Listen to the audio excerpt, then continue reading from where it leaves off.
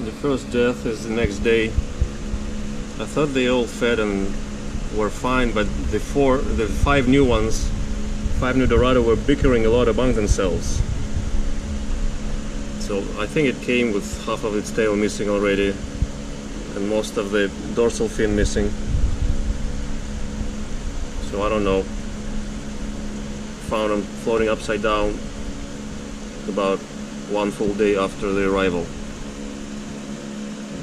About 3¼ inch. The first death out of the 5 new guys. The 8 out of 10 original, and the 4 others are doing okay, seemingly. I try to give them so much food it's laying around, like pieces of fish.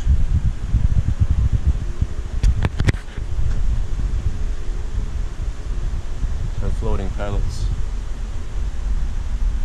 So there is 4 left of the smaller guys, the newer guys,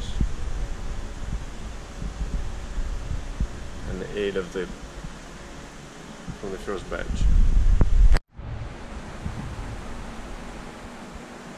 I left for a few hours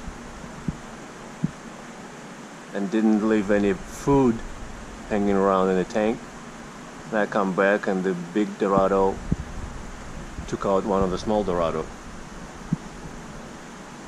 The rear half is missing altogether. Bastard.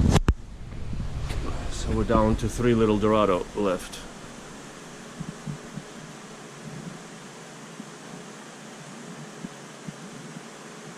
When I see when the little guys mix in with the big guys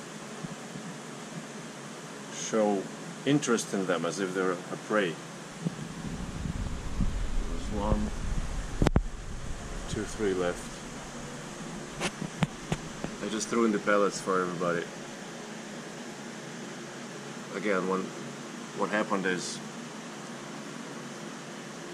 this is the 2nd day, or 2 days ago we got the little Dorados in this tank, and I always kept pieces of fish and hickory floating sticks for everybody, but especially the big guys to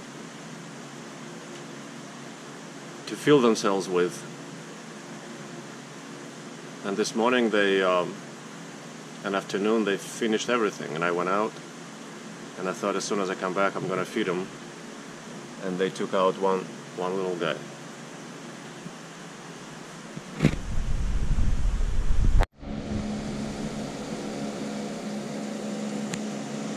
They just bit half of him off.